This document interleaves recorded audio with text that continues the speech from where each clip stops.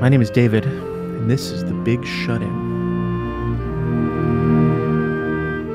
It is Monday, June the 1st, 2020.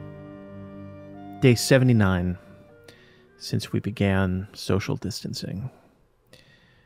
And, man, this has been a weekend. The stuff that's just been happening this last week makes it almost silly to be talking about the difficulties of childcare and whether or not we might get sick. Because right now the country is on fire. Protests are in every major city, and the violence is escalating, and people are really fighting to have their voices be heard. Both people who are speaking with righteousness and people who are speaking with hatred and evil. And it's very difficult. It's very difficult to keep equilibrium and equipoise and keep upright when I'm just so angry and sad and horrified by what I'm seeing on the news every day. But this is a podcast about COVID-19 and not about civil rights, and so I struggled a bit with what to do and what to say and who to talk to. And I ended up talking to my friend Daniel, who's one of my best friends. We lived together for several years. He was my last roommate before I moved in with the woman who is now my wife, and he was the best man at our wedding.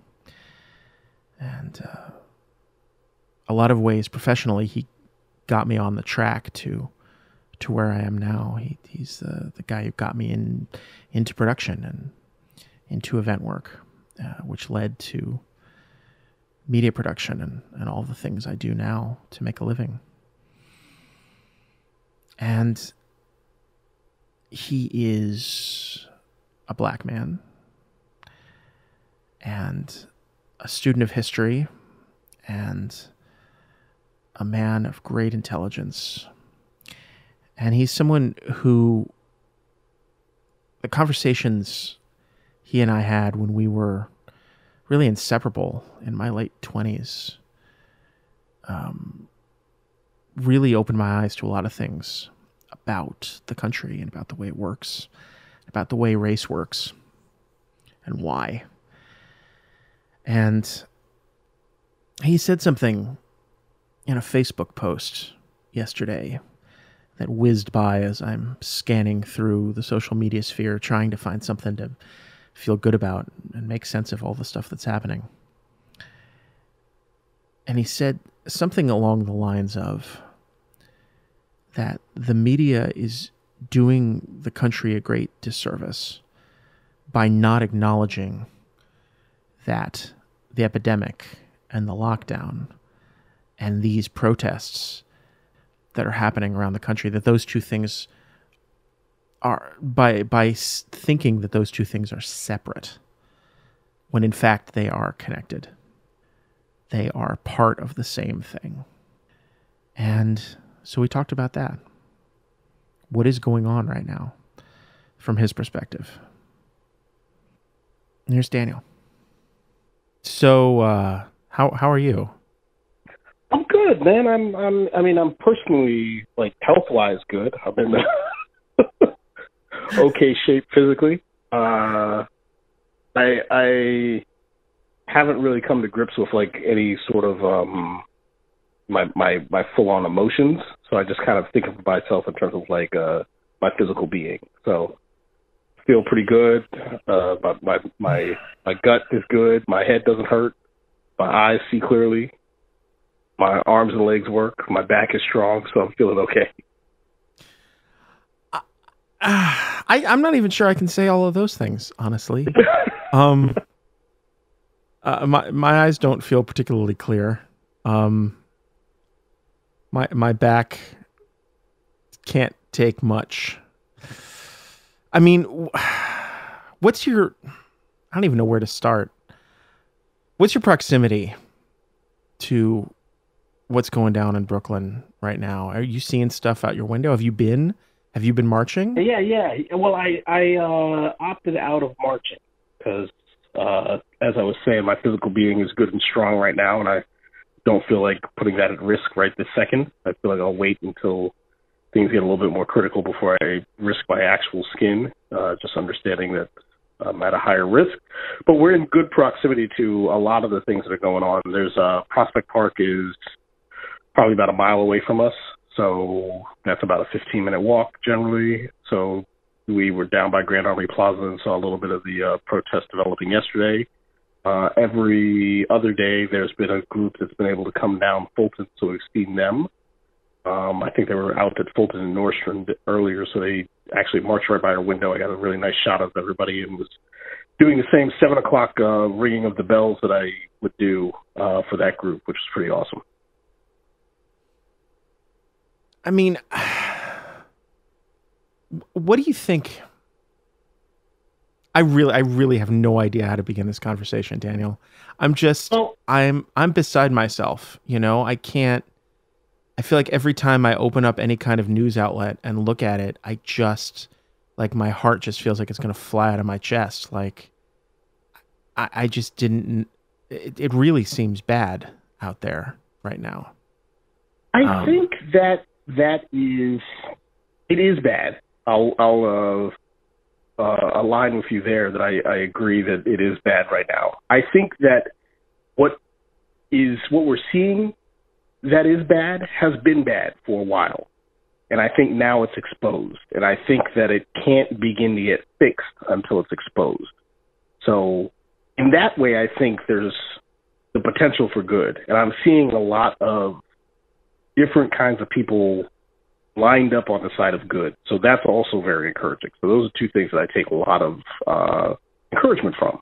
So I don't feel like it's all bad. And it's a little bit worse than it has been, but I don't think it's all that much worse than it has been. Because I think a lot of the things that we're seeing right now have been going wrong for a lot of people for a lot of the time, and it's just now becoming more physical. Tell me more, like what? What are the things that you think have been wrong for a long time? Well, I mean, we've got a structure in this country that's based around race, and it's also based around class, and it does a thing where it prevents people from moving up or moving beyond their station that they're born into. And that's been a thing that's been in existence and gotten worse in terms of inequality and, you know, the issues around the wealth gap and things like that. Those things have gotten much worse in the most recent time, and I think that this is at least bringing that to light.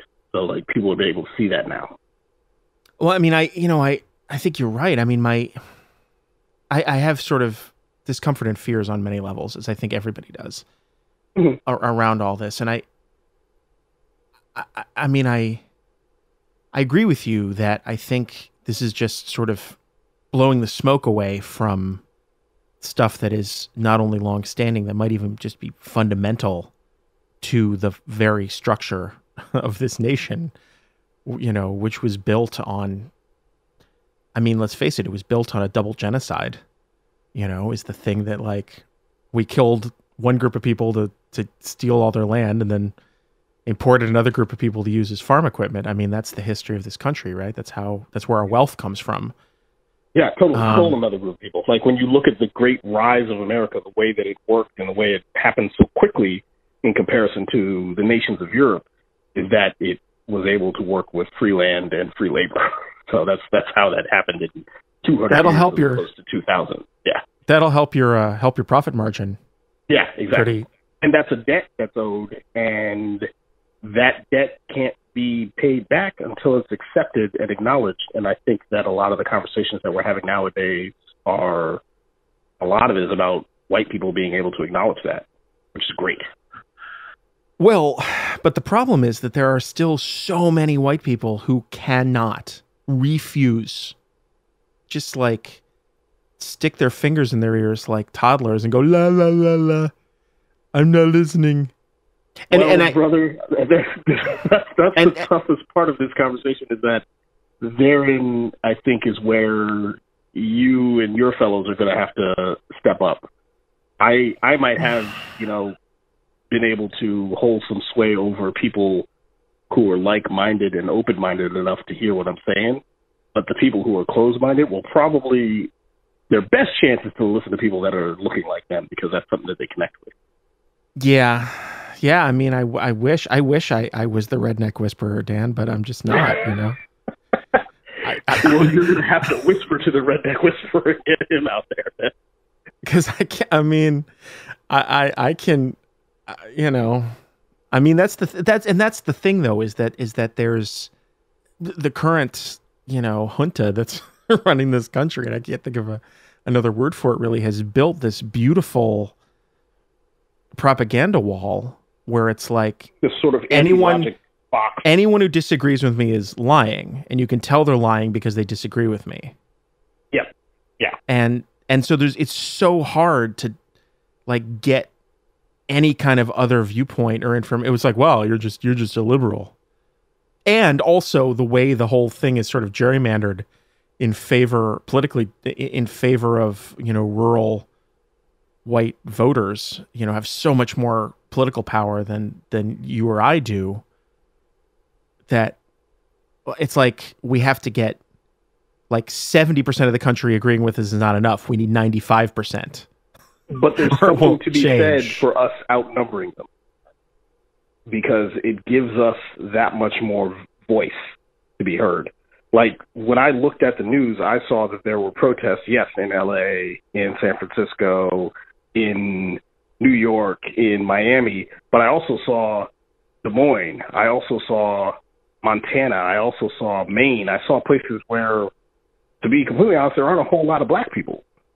But there were still people out there with Black Lives Matter posters and things like that. And, some of that is because it's the thing to do right now. But some of it is also that the times we are in, and I put the blame or I put the credit to the administration on this, they've managed to other so many people that would have otherwise been naturally aligned with them, specifically white people, that they are increasing the ranks of their opposition, and we are their opposition. So our ranks are growing. Theirs are getting smaller. And they were already, just 1/3 of the country at best. Yeah, but it was the right 1/3, wasn't it?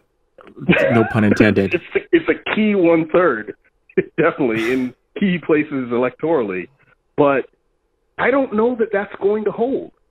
I think it's still going to be a fight, and I think that he's going to pivot from saying that he built the greatest economy in the past 3 years that he inherited 8 years of beforehand to saying that he's the law and order candidate. But I think that that's going to be a specious argument too, and we're going to pivot and prove him wrong there. And if that means that we have to get more sheriffs to come along to our side, then that's the work that we have to do. There's already some that are there. So it's about getting those people energized to bring more people along. I know that this country was fundamentally built on theft, and in the recent years, I've gotten away from thinking that the place is intrinsically good or bad, but I know that it's dynamic, it's flexible, it can bend and change. So that's the work that's ahead of us. I start going down a historical rabbit hole with this where, yes, I think the country is fundamentally built on theft, but sort of every great nation, every empire, by definition, was built on theft. Every political power, at any level, any piece of political power is based on taking power from someone else. Any great accumulation of wealth is based on taking someone else's wealth. And so it's like we're fighting. I don't know, are human beings even capable of building something better? Or is this just what we do every now and then? Is just elect a monster and start killing each other? Like, is that just what people are? Is where I get to sometimes with this. Yeah, I think that this country is built on amplifying human nature in ways good and bad, but it's built on doing that in ways good and bad. So there's a chance to, get some good out of it. It just is going to take work, and that's where the story gets probably a little bit sadder. Is that what is that work going to involve? Like, it's already involved the loss of 100,000 lives over the course of 2 or 3 months. Well, draw that connection. That's why. I mean, this is ostensibly a show about COVID-19. What? How are these things related? You said something the other day about you felt that the media was performing a piece of malpractice by not drawing that connection. What is that connection? Yeah, well, the whole thing behind white supremacy, in my mind, is that it's almost kind of like a second mortgage and a third mortgage and a remortgaging of the idea that there's something about being white that makes people who are white better than people who are black and more deserving of certain things. But those things that they are more deserving of, that they get more of, are still not given evenly. And it's almost like, all right, I'll give you the table scraps to keep you from starving, but you never really get a seat at the table, even as a white person in a certain class. Well, most of us don't, really, I think. Yeah, exactly. Not really. And so the idea of a white person not being a black person is sometimes the only thing that a white person has. And I think that COVID-19 showed that to be something that is not really, it's a difference without any real consequence to it, because we all have the same health. We will, it might affect poor people, black people more, but there's no one who it won't affect at all. And if we don't fight the disease, it's going to affect everybody in some degree. You're going to lose, men that have walked on the moon as much as you're going to lose people who are out on the corner. The potential is there. And the fact that the powers that be decided not to really try and respond to this and treat everyone, and the fact that we don't have something like universal health care that will treat everyone, we ultimately are going to share the consequence of that.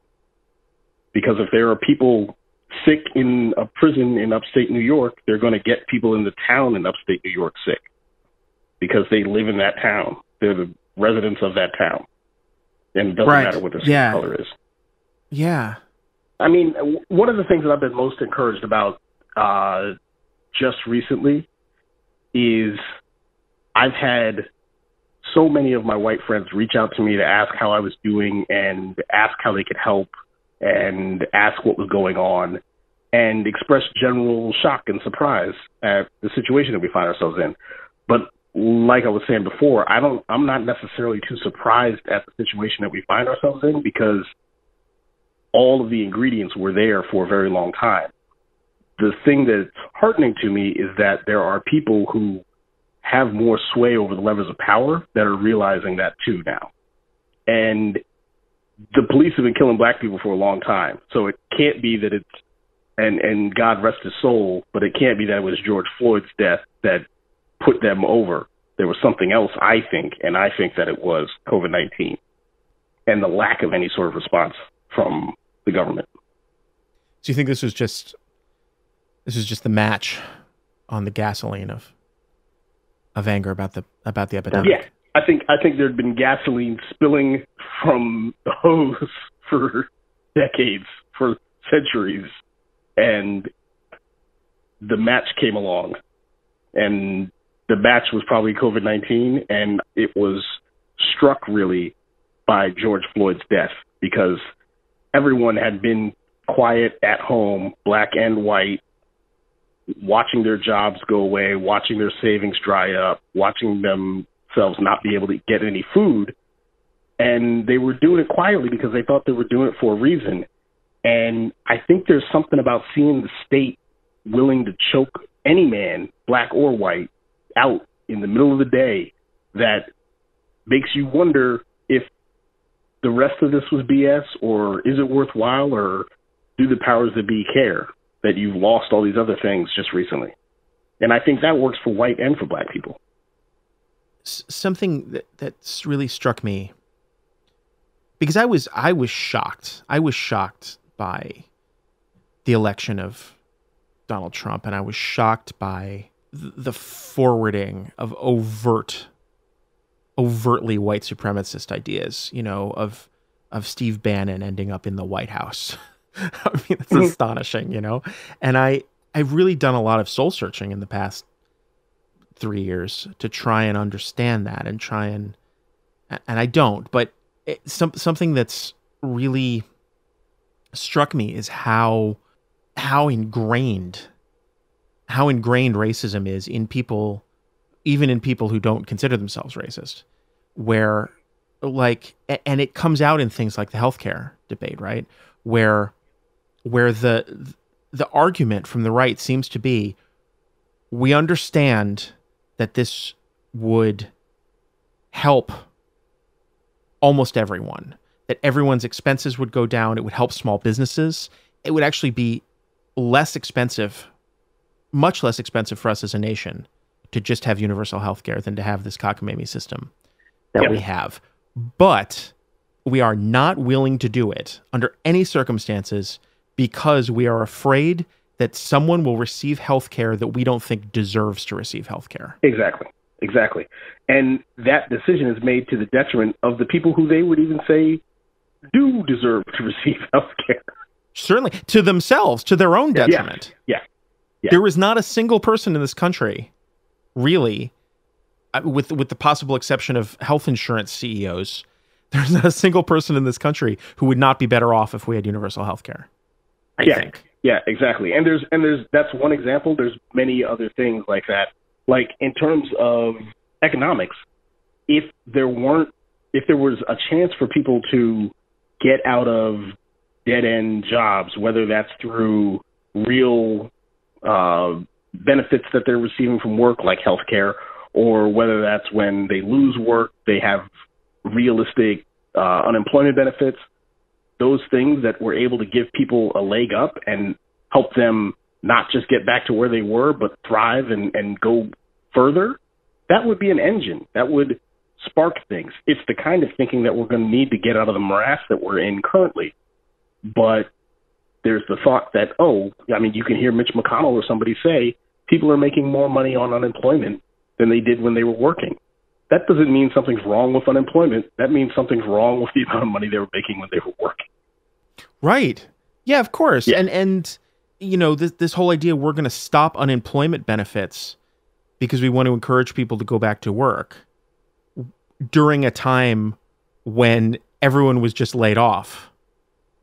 Like, what work does he think they're going to go back to? Yeah, exactly. And they're not supporting the businesses where these people were working, so what are they going to go back to anyway? Maybe if they were having a little bit more money lying in their pockets, which is what happened just recently, if you look, like saving levels are up for the past couple months, that's great. That gives people a cushion, black and white, to do this sort of bootstrapping thing that the right wing keeps on talking about as being a real thing. It's not. You need some sort of help to bootstrap. You need a loan. You need a boost. You need straps. You can't pull yourself up from your bootstraps if you don't have bootstraps. Exactly. And that if they had a floor that no one had to worry about falling below, that would raise everyone's ceiling. It would lift everyone up. But there's an idea that there has to be this permanent underclass. There has to be this caste. And they have to be untouchable in some degree. And they have to be kept in that position. And there is an amount of labor that goes into, there's an amount of sweat equity on the part of people on the right to keep people down that isn't used towards advancing the country forward, and is also keeping those people that are oppressed down. Well, so it's like this double whammy of energy. Like if you think about segregation, having to go around and put up 2 different water pipes, like that in and of itself is kind of dumb. Instead of just putting up one water fountain, to split all these facilities and make a shittier one. Well, it comes back to the nature of whiteness. It comes back to the nature of wealth, right? Like if the American dream is to be wealthy, you can only be wealthy. It's like a black and white situation, right? Like it in the sense of light and dark, right? Light only exists in contrast to darkness. It has no meaning in any other sense, right? And so you cannot be wealthy unless others are poor. I can't be exceptional. I can't be exceptional unless others are ordinary. I can't be white unless someone is black. If you keep the 2 groups of people who are closest to the bottom at each other's throats, that will benefit the people at the top in some regard, because they don't have to worry about competing for resources with the majority of people. But I mean, not only that, there is no top. There is no top unless you do that. Yeah. Unless you have a bottom, there's no top. Yeah. Right? If everyone's equal, then I can't be better. Yeah. There's something that Tim Wise says about the Civil War in the South and how that was probably the greatest con game that was ever perpetuated on any group of Americans, was in getting the southern states to secede, because what they were doing was convincing poor whites to fight for rich whites' right to own black people. And what those poor whites were doing in that act was keeping the floor of income artificially low, because there was a group of people who were forced to work for free. Right. It's pretty diabolical. Well, and honestly now, it's not dissimilar with what goes on with Mexican and Central American immigrants right now. Yep. Where we cannot let them into the system, because then there's no one there's no one to be superior to.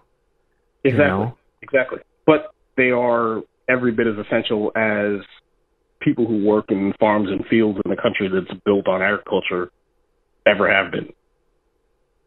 Sure. Well, that's the question, right? Is the American economy capable of not having a permanent underclass? We've never tried it. Is there such a thing as an American economy that does not have free or nearly free farm labor? There may well always be people who are on the lowest rung of the ladder. Those people should be protected and honored and fed and clothed and kept healthy, because they are essential, as we've seen. They shouldn't be persecuted for being in that position, and they should be allowed, through fruits of their own labor, to rise up out of that level.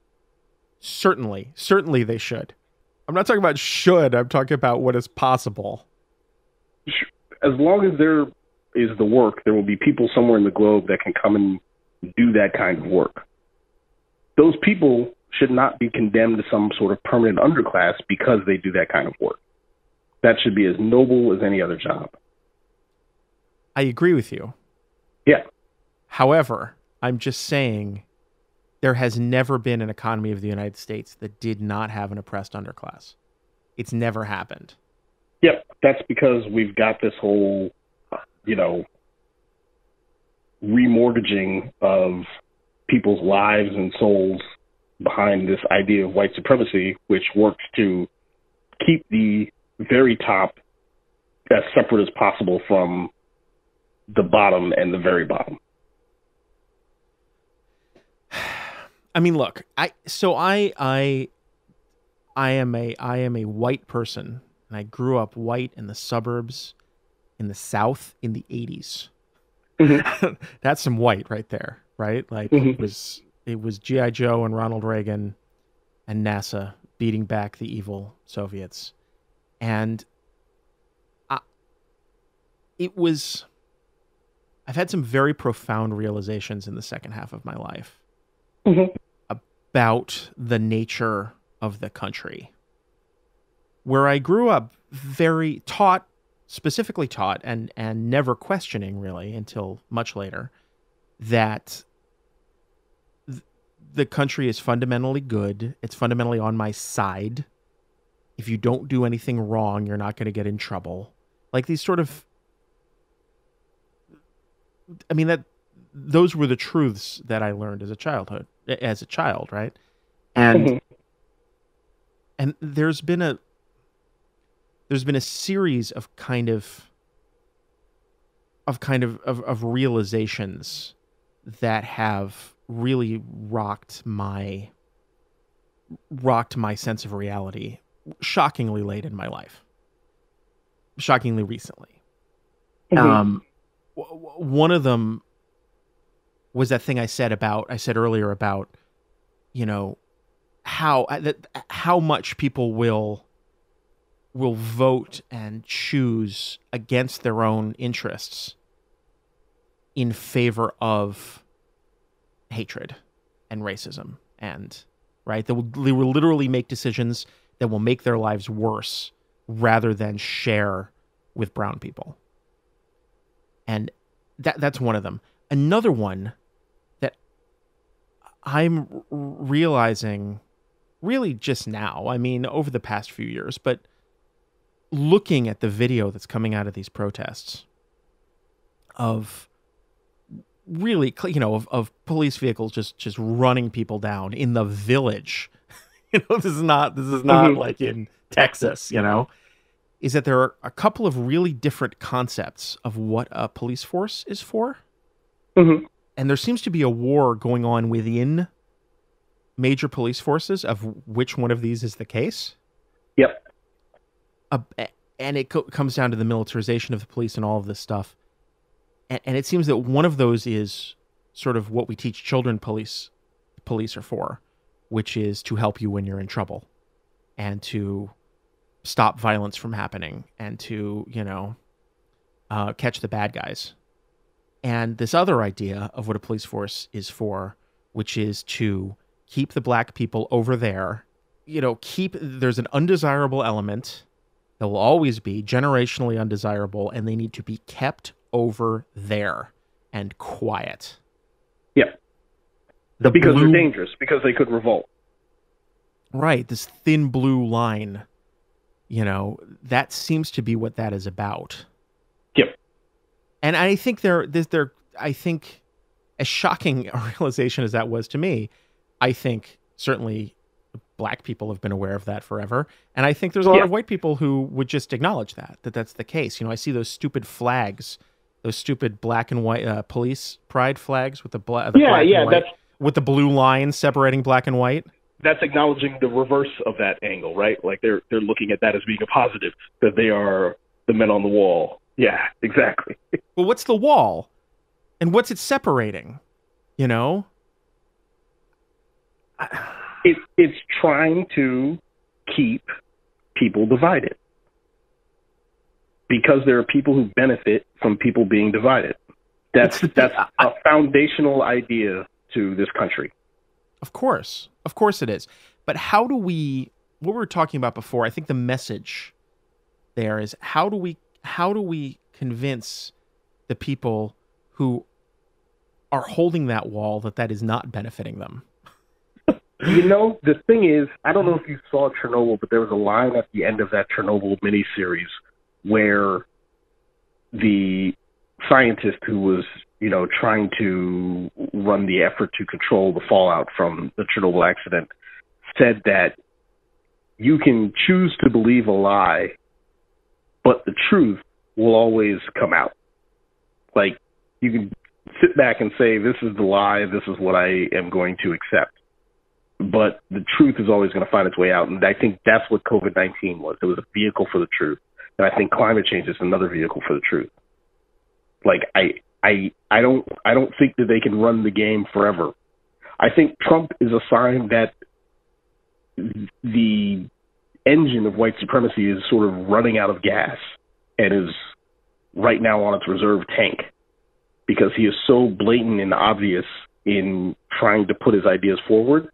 out of desperation. And I think that the right has been in this sort of downward slide because they realize they're going to lose the numbers game. And so they get more blatant, and the dog whistle becomes a whistle, becomes a bell, becomes an air horn. I think that Trump is just doing them as loudly as he possibly can because he's desperate. He represents a desperate group of people because they know that they're going to ultimately lose at that game. As you can see, if you look out the window here on Fulton Street and see the protesters marching of all colors and hues. Now, maybe that's not what it looks like in Nebraska, but there are people marching in Nebraska too. Yeah. Do you consider yourself a patriot? Yeah, I still do. But I consider myself, it's funny, it's the second time I've asked that today, or at least used this line today. I consider myself to be a patriot of the sort of James Baldwin stripe, where I'm going to honestly appraise this country. I think that I own a piece of it because, you know, half of my ancestors were brought here as bondspeople to build it in, you know, some of the earliest days in the 18th century. So, yeah, I'm a patriot because I feel some amount of ownership of the thing, but I'm also not going to not turn a critical eye to it. The thing that has come about recently is that nationalism and patriotism have been conflated into one thing, and to me they're different. Nationalism is something about, you know, loving the land and feeling that the land is your birthright, whereas patriotism, at least in this country, is adherence to a set of ideals. And I think the framers, you know, they were probably the ones who, you know, they committed the original sin of slavery, but they committed the original sin philosophically of writing the Constitution because they wrote something so malleable but built on this ideal, and they immediately tried to limit who that was supposed to appeal to, but it's such an appealing idea that they put down on paper that they can't get away from that spreading to everybody. I mean, I feel like that's the fundamental question of American history, right? Is who is in you know, we the people, who is the we? Who gets to be part of that we and who doesn't? You know, and people's different ideas, profoundly different ideas of who is included in that we. They did a very dangerous thing because they put down all of these ideals of brotherhood and fellowship and equity, and pretty soon must have realized the danger in it. I think if you like go back to Hamilton or something, you could see what that debate forming, and they tried to limit who that could be granted to. But the fact that they wrote them down in the first place was a big problem, because as soon as you speak those into reality, everyone is going to want to get after that. Freedom, I mean, that's an appealing thing. The idea that you can, you know, follow your own destiny, your own stars, do what you want with your life, that's a beautiful idea. And, I mean, they framed it, so I'm just going to pick it up and take it to the bank as a check. Yeah, take them at their word. Yeah, exactly. I'm going to take them at their word.